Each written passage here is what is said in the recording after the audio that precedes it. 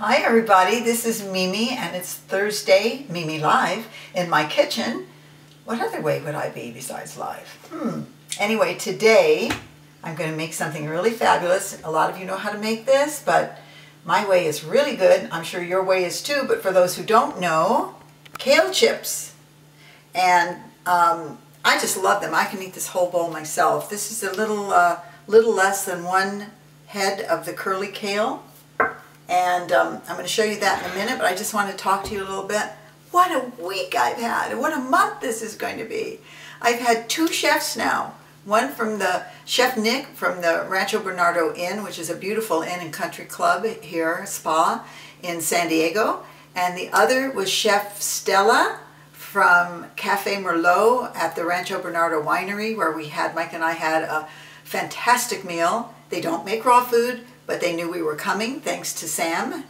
And she told them that we were raw food people, and she fixed, her first time she's ever done it, fixed the most amazing pasta with pesto. We put all that up on the Facebook pages so you can see that. It was fantastic. Then we had some of the delicious Bernardo winery wine.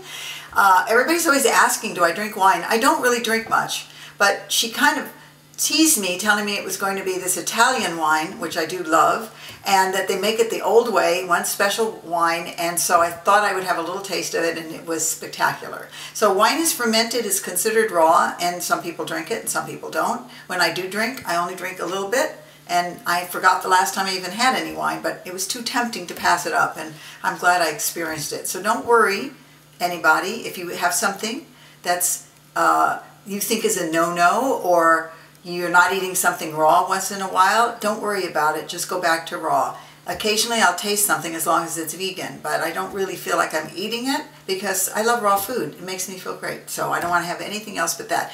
But I need a snack once in a while. I need like a little old potato chip or something. So these are, if you like salty, these are salty and crispy, and they're just magnificent and so easy to make. They just crunch up. Okay, so I'm going to show you how to do this.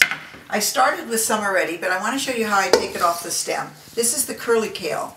There's also a kale that's called dinosaur kale, dino kale, and it's a long leaf with a big stem in the center. Just a long leaf. This happens to be the curly kale because that's what my farm stand has, my organic farm stand here where I live. So here is the kale, what it looks like. What you want to do is make sure you take the stem out. So you can pull it off on these small ones like that, and try to keep them in big pieces because they shrink up and they end up being very small after they're like this. I'm going to find a large one because I want to show you my little fun trick that works once in a while. Sometimes I just go like that. Isn't that great? And I make sure there's no stem in there. Like, this is fine. So you just can pull it off a little bit and just pull down on it like this. There you go. And it just kind of rips off. And there's no stem in it. Some work a little easier than others. And I think this is going to be enough because I have all that. If I make any more than this, I'm going to eat it all. So, not that it's bad for you, but I think that's probably enough kale for me to finish today. Okay, now I never measure. This is my problem. I always just pour in, but I'm going to measure today. So I don't know how much I use even. I just go like that with my pours. Okay, that's 1, 2, 3, 4, let's do 5, and then I'll see how it looks. See, I can never tell by doing that. So I'm going to mix this up a little bit. You can mix it with your hands, or you can mix it with tongs. Tongs are those little panties, aren't they? These are tongs. Crack myself up sometimes.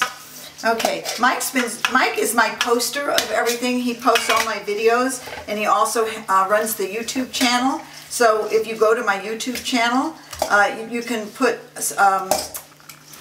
what do you put, join or something, Mike? What do you put on it? Subscribe. Subscribe. You put subscribe.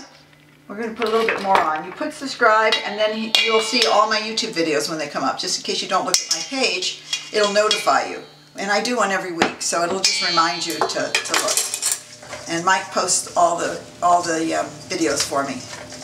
The other thing while I'm doing this, mixing it, because I have a few minutes while I'm mixing, I just want to let you know that so many of you recommend on my Facebook pages for people that you think I should friend. And what happens is my 2 pages are full, and I have to only accept people on my like page. So look for Mimi Kirk author. You search for that, Mimi Kirk. You don't have to put author, Mimi Kirk, and then when it comes up there'll be like 3 Mimi Kirks, and look for the one that says author underneath, and you can put a like on that page, and I post everything the same, and I communicate to everybody there, so don't worry. It's really like a friends page. I don't send you out a bunch of nonsense and invite you to do this and that. I just post stuff and let you come when you want. So that's on my page. Okay, now I'm going to put in, that was 6 tablespoons. And it's glistening. That's when I know it's right. When you make kale salad, you want to massage it so it gets very limp, but you don't have to do that with this. Now I'm going to put in some tamari, and it's a gluten-free tamari, organic gluten-free. Oh, I said I would measure. Sorry. Here, 1, 2, I think 3 might do it. Let me look and see how it is. It has hardly any ingredients. Kale was 1 ingredient. Olive oil is the 2nd ingredient. Tamari, I'm going to put a couple more in. Okay, so it's 5. I'm going to post this recipe on my webpage, youngonrawfood.com. You can go there. You can buy my book there too. You can see all the products I use there in the shop. And when you buy my book, I autograph it and send a necklace. My book's selling very well on Amazon, Barnes & Noble, on my site. I'm very happy about it. Germany, selling out, #1 in there. So it's very exciting.